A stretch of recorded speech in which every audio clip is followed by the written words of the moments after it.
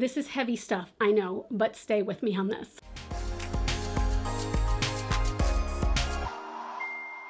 Hey all, it's Linda. Welcome back to my channel. For today's video, I am really excited because this is, I hope, the start of a new series on my channel. So in June, I did a video based on Pride Month, and I talked about how Pride started. And I did that, of course, while putting on makeup because I am a makeup channel. And in that story, I talked about how everyone knows that there are Pride events and Pride festivals across the world, but maybe they don't know how or why it started. And I talked about the events that led up to that, and I talked about the Stonewall riots. And it got me thinking, how many stories are there out there where we might know the end of the story, the punchline of the story, we might know bits and pieces of the story, but a lot of us don't know how it actually started. So this new series on my channel, I am going to be talking about exactly that, and this is going to be called How It Started. I'm going to talk about different stories. Some of them may be darker than others. Others are going to be quite lighthearted. But I'm going to talk to you about how these events started, where they culminated, and then what they led up to and how they got there. I'm going to tell you that story while putting makeup on my face. Everything is going to be listed in the description box down below, but we are getting started off with a bang. And today I am going to be talking about the Satanic Panic of the 80s and 90s. Personally, I had heard bits and pieces about the Satanic Panic. I had heard the phrase, and I knew that it touched a lot of things, but I had no idea where it actually started. And there was a pretty definitive point where it all started. So I was kind of fascinated to learn about all that, and I hope you all will too. But you can let me know, comment down below, give this video a thumbs up, let me know if you like this, let me know if you like this idea as a series. Your feedback is the best way that I'm going to know how you feel about all of this. And also, if you have ideas, if you know of something where everyone knows the ending but might not know what led up to that, let me know down below. But we are going to get started. So the Satanic Panic to me is sort of like a gun, okay? You have this catapult where everything started, and it shoots off and it hits something, and that in turn makes the bullets go like this, and shrapnel goes everywhere, and it touches all these different parts of the world, of society, and it's just crazy. There are so many directions this story goes, so we're gonna jump right in. I do want to offer a little warning that this story may be disturbing to some. It does talk about, obviously, Satanism. It does talk about child abuse and child sexual abuse. It does talk about mutilation to both animals and humans. So please keep that in mind, and here we go. So as I mentioned, I am going to be focusing on the main Satanic Panic events of the 80s and 90s, but fear of Satanism started way before that. Things like the Manson family murders in 1969, and then the publishing of Anton LaVey's Satanic Bible after that really got people going, and even the release of The Exorcist, both the book and the movie. But it wasn't until 1980 that this really became at the forefront of everyone's minds. So in 1980, there was a book released by Lawrence Padzer called Michelle Remembers. Now, Padzer was a psychiatrist, and he wrote it with his then patient Michelle Smith, and Michelle later became his wife.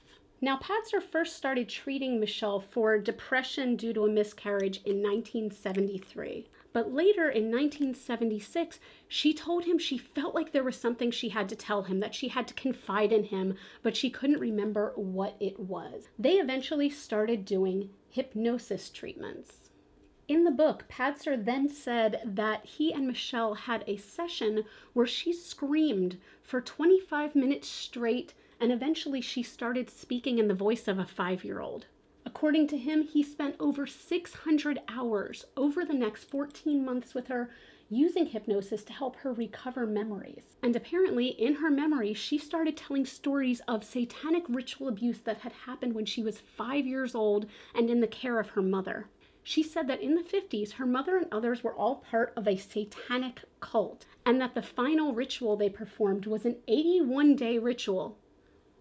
81-day ritual, okay? Keep that in mind. That is nearly 3 months long, that supposedly summoned Satan himself and involved the intervention of Jesus, the Virgin Mary, and Michael the Archangel, all who removed the memories from her head until the time was right. Under these hypnosis sessions, Michelle said that during the ritual she was tortured, locked in cages, sexually assaulted, and forced to participate in various rituals, and witnessed several human sacrifices, and said that she was rubbed with the blood and body parts of various sacrificed infants and adults. This is heavy stuff, I know, but stay with me on this. This book was wildly publicized both before and during its release, and then it was considered a publishing success once it came out, and then Padser and Smith even toured the country together on a book tour to promote the book. Now, almost immediately upon its release, the book was starting to be questioned. Once Padser was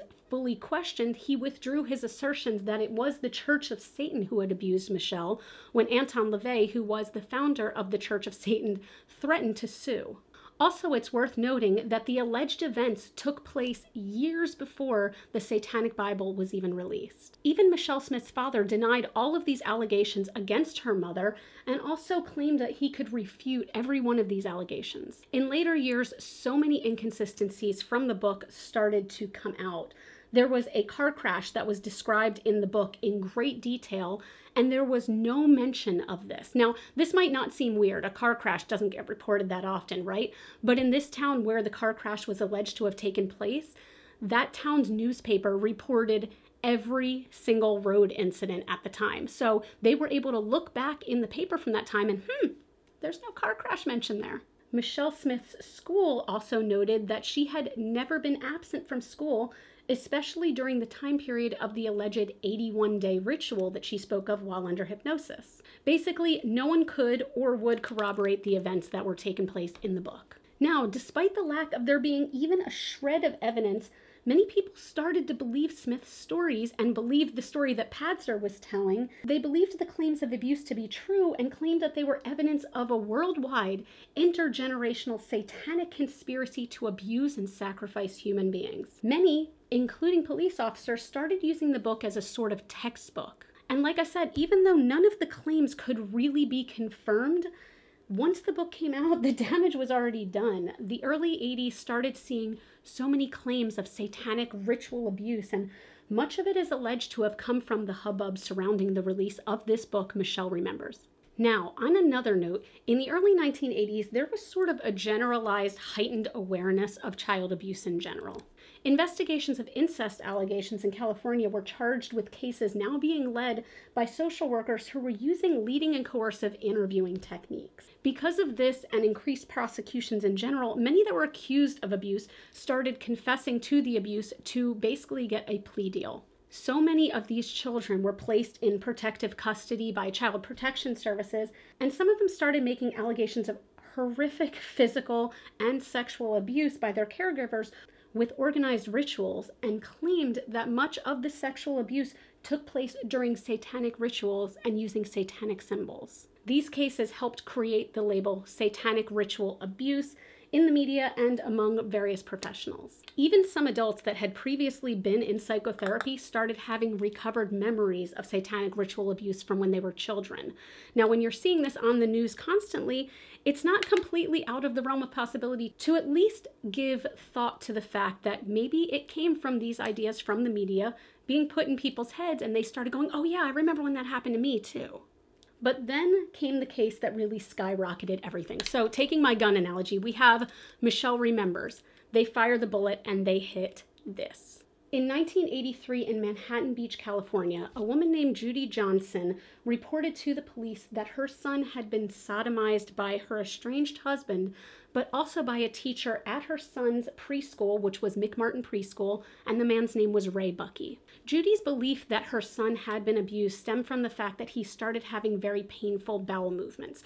We don't know whether or not her son corroborated this and said, yes, this is why I'm having the painful bowel movements, but that is where Judy started her investigation and accusations. In addition, she also began making more accusations, including that people at the daycare had had sexual encounters with animals and that Ray Bucky flew in the air.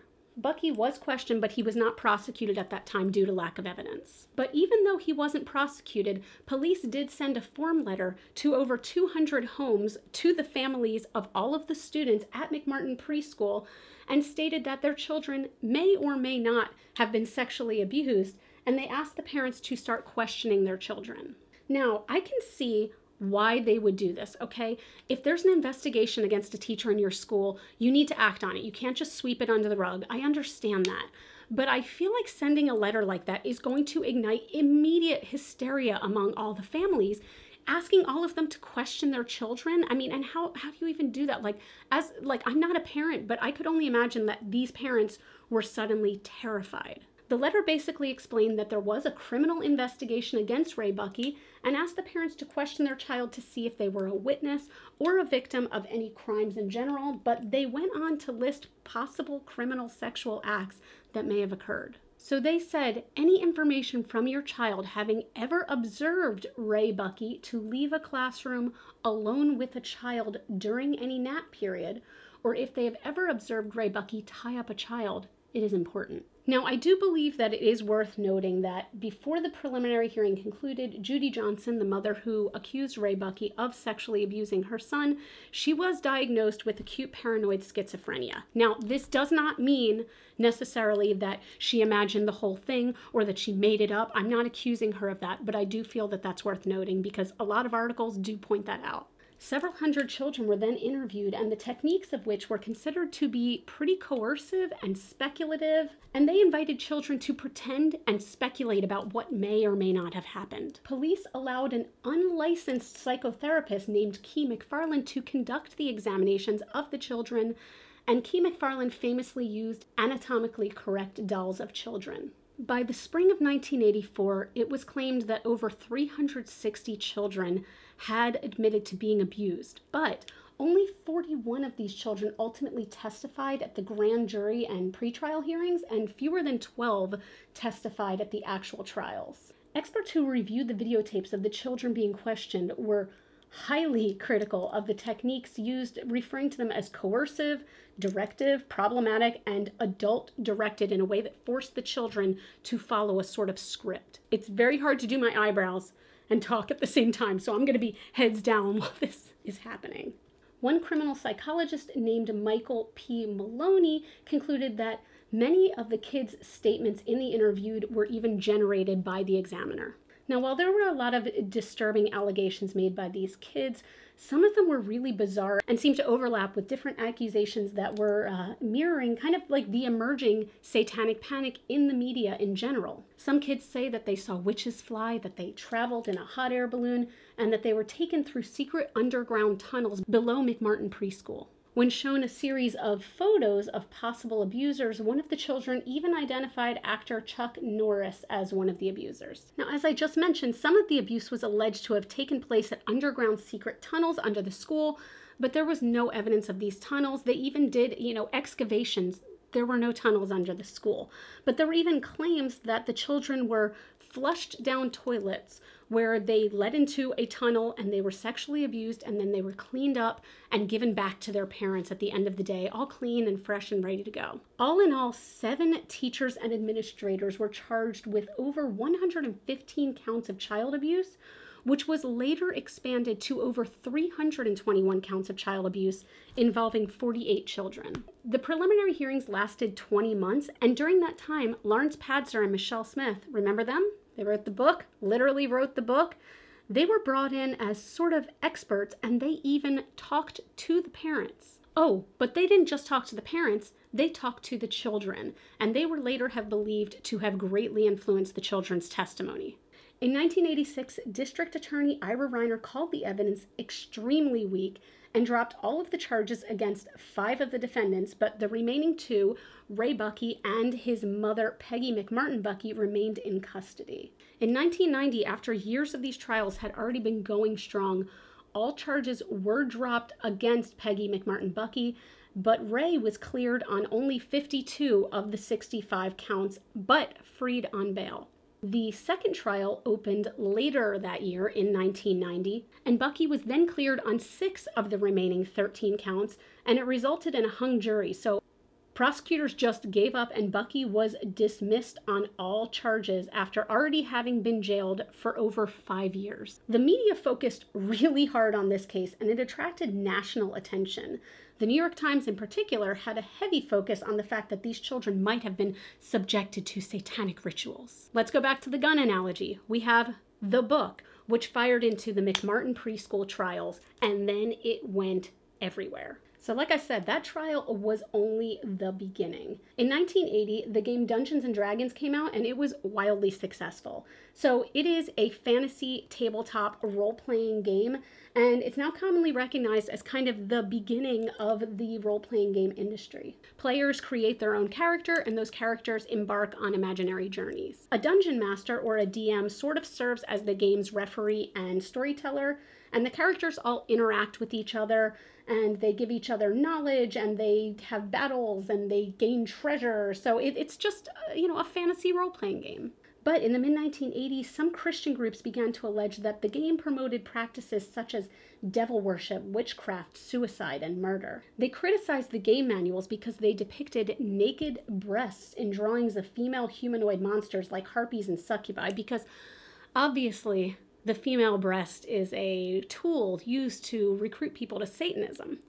That totally makes sense. Like I said, though, they argued that the game was a tool to recruit people to Satanism. They said that it was introducing our nation's youth to suicide, murder, and satanic ritual abuse. Now, eventually, some of the controversial references that were in the Dungeons & Dragons manual and the artwork were removed, including the names devil and demons.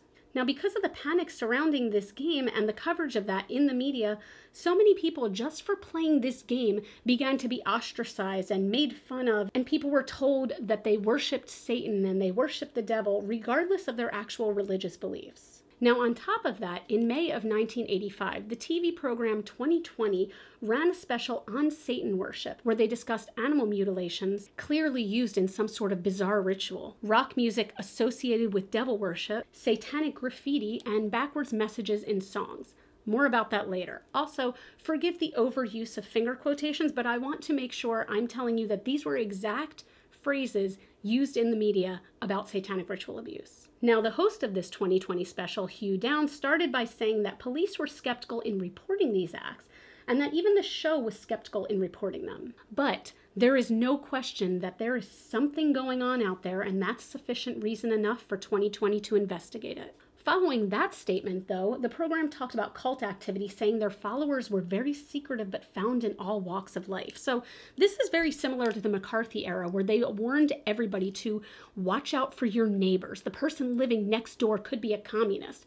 Well, now the media is telling people, watch out, person living right next door to you could be a Satanist. In 1987, Geraldo Rivera, who was then a daytime talk show host, he actually is still around now, and he's a regular contributor on Fox News reports such as The Five. He produced an episode on alleged secret cults. Devil worship.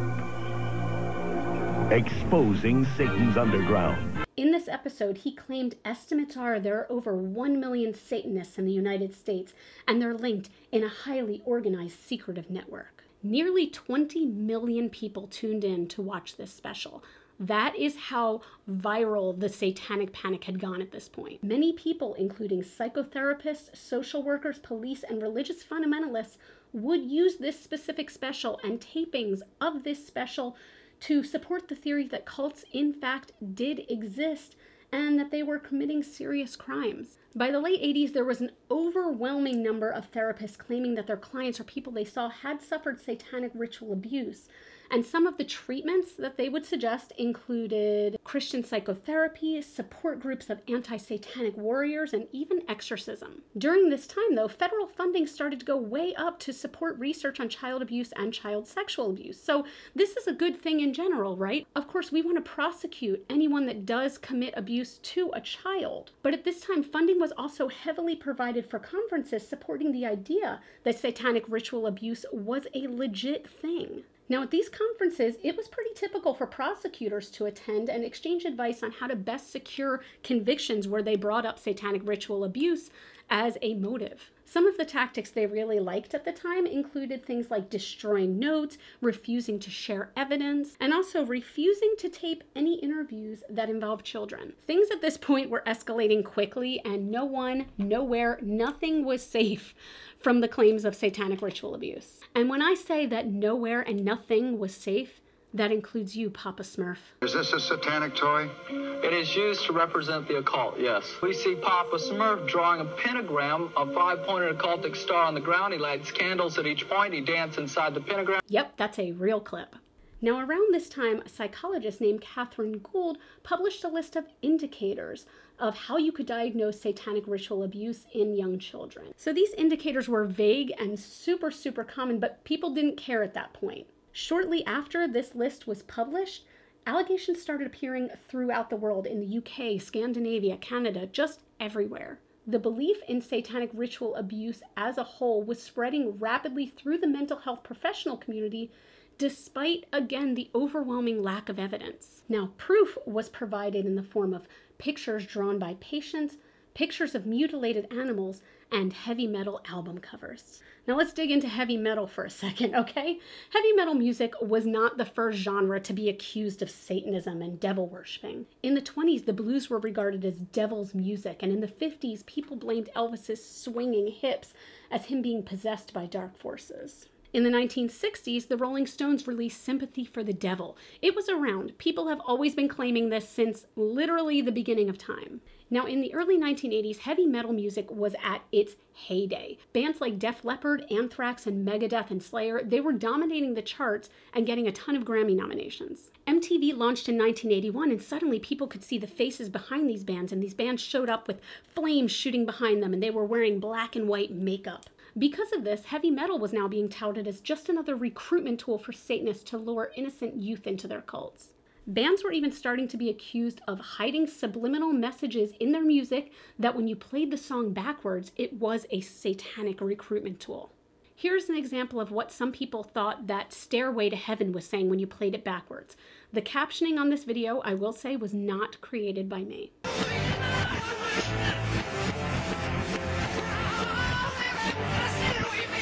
Yeah, you think that's a stretch at all? You think? You think? Churches across the nation started hosting record-burning parties, and one former rocker turned pastor, and yes, that was the wording they used, rocker turned pastor. He said he believed that Satan was possessing the singers and manipulating their voices so that subliminally implanted backwards messages could be placed on the record to destroy the youth of America. I feel like I keep using this very dramatic voice, but I don't know how to take it completely seriously. Now, some bands admitted to using this to their advantage, okay? When Motley Crue released their album Shout at the Devil, the original artwork featured a pentagram. Later in 2010, frontman Vince Neil said, "Some people thought we were satanic and angry. We always thought that was funny, but we were like, hey, if it gets us stardom and attention, let's go with that." We were so starved for stardom that we were willing to do whatever it took, but there was no anger at all. We were just having fun. In 1985, a committee was born that called themselves the Parents Music Resource Center, and they were headed up by Tipper Gore. They made up a playlist called The Filthy 15 that contained songs they believe were related to sex, drugs, and the occult. 9 out of the 15 bands on this list were heavy metal bands. Also, this is a pretty banging playlist. I already checked. Somebody definitely did create this playlist on Spotify, so go ahead and listen to that.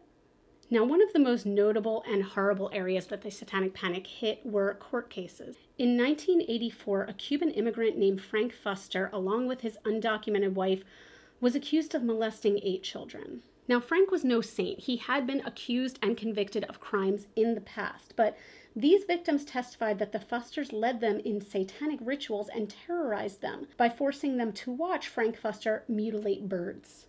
Despite the fact that the interview sessions were extremely coercive and that there was no physical evidence, he was sentenced to 6 consecutive life sentences, or a minimum of 165 years in prison. As of now, he has already been in prison for over 35 years, and he's not even eligible for parole until 2135.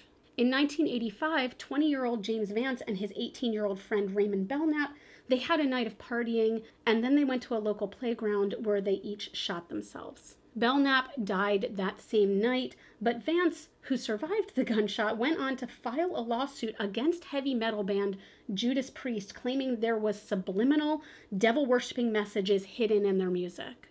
At the end of the day, there was obviously no evidence for this at all, and the band avoided any legal responsibility. But by far, the most notable case of this era where this was involved was that of the West Memphis 3. Now, I'm not going to go too deeply into this case, but if you would like to see a separate video on this, because I believe that so many people have heard of it, they know the end, they know that certain parts of it happened, but they don't know how it all started. So if that's something you'd like to see a separate video about, please let me know down below. But to recap it very briefly, in 1993, 3 teenagers, Damien Eccles, Jason Baldwin, and Jessie Miss Kelly were all accused and later convicted of the horrific sexual assault and murder of 3 young boys in the town of West Memphis, Arkansas. While there was absolutely no physical evidence connecting the teens to the crimes, their goth lifestyles and love of heavy metal music and rumors that they worshipped Satan were enough to fuel the fires to point police directly to those teens. They were eventually tried and convicted, and let me state again, without any physical evidence, and they sat in prison for over 18 years. In 2011, they were all eventually freed after new DNA evidence proved without a shadow of a doubt that they had no connection to these killings. I'm going to hop off camera real quick. I'm going to finish up my eyes, do blush and lips. I'll be right back to wrap this up. So even though this satanic panic was still in full swing, around 1987 things started to sort of turn the corner, and some media started reporting on this as skeptical. They began to offer some negative views about the whole thing. The general panic was said to have ended sometime between 92 and 95. In 1995, HBO released a made-for-TV movie based on the McMartin trial, and instead of painting Ray Buckey as a sexual predator, he was shown as a victim of overreaching and over-obsessive prosecution. This really shifted people's opinions and thoughts based around the McMartin trial. In 1995, Geraldo Rivera even offered an apology for the episode of his talk show that he released on the Satanic Panic. The National Center on Child Abuse and Neglect even conducted a study and found that among the over 12,000 accusations of satanic ritual abuse, there was absolutely no evidence for a well-organized intergenerational satanic cult who sexually molested and tortured children. Although they did say that there was convincing evidence of lone perpetrators saying that Satan is what led them to do these things, but there was never any evidence that proved that. Later, Margaret Talbot, a writer for the New York Times, said, and I'm going to read this quote directly, "When you once believed something that now strikes you as absurd, even unhinged, it can be almost impossible to summon that feeling of credulity again. Maybe that's why it's so easy for most of us to forget rather than to explain the satanic scare that gripped this country in the early 80s. The myth that devil worshippers had set up shop in our daycare centers, where their clever adepts were sodomizing and raping children, practicing ritual sacrifice, shedding their clothes, drinking blood, and eating feces, all unnoticed by parents, authorities, and neighbors." So was I right, or was I right about this story going in so many different directions? Again, it started just from a book, from a random book written in 1980 that had no backing to it. It's mind-blowing that because of this book, okay, people went to jail. People's lives were completely ruined. Now, the media did not help situations any. They really didn't. But it's almost like, in a way, part of me is like, who can blame them? Because if ABC is jumping on these satanic ritual cult stories and you're NBC over here, well, you need to keep up with the Joneses. It's all about ratings, right? But it just, at the end of the day, it pisses me off, frankly. It really pisses me off. And if it pisses me off, then I can't even imagine how people like Ray Buckey, Damien Eccles, Jason Baldwin, Jessie Miss Kelly, how did all these people feel when their lives have literally been ruined just by a media hype over satanic panic? So that is it. I hope you all enjoyed this video. Again, if you liked it, please leave me feedback in the comments below. Give this video a thumbs up. Let me know that you're liking this. I do have other stories, and again, there are some that are definitely not as dark. There are some that definitely are kind of dark, but there are some that definitely are a little more lighthearted, like the one I'm thinking about doing next. So please let me know what you think of this. I hope you enjoyed it. I really, really enjoyed learning about this, to be honest, because again, I had heard of the Satanic Panic, but I had no idea where it started and how many different things it touched. So that's it. Thank you so much for being here. You all can follow me on Facebook, Twitter, and Instagram. Those are all GlitterFallout. And as always and forever, you are super freaking rock stars. Oh, I'm doing the devil symbol here. Ooh. And I will see you in the next video. Bye.